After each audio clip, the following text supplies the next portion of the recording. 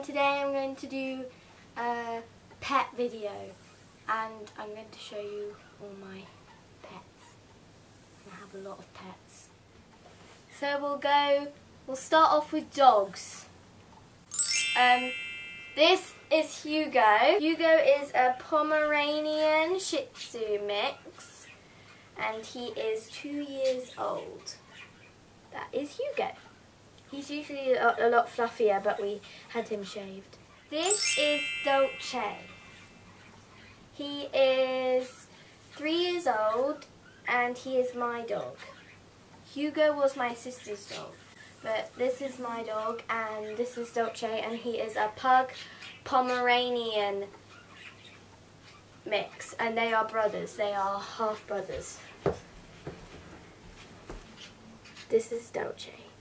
These are my budgies. That's Blue, and he's my budgie.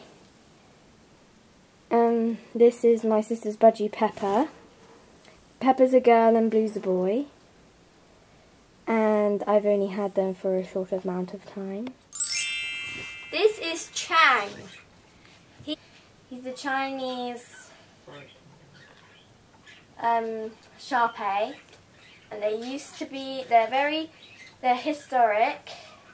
They used to be Chinese fighting dogs, but now he is a pet in my family. And yeah, so this is Chang. This is Itchy, and he is the oldest dog. This is Itchy. I can't bring him into the filming area because he is a very old, angry dog.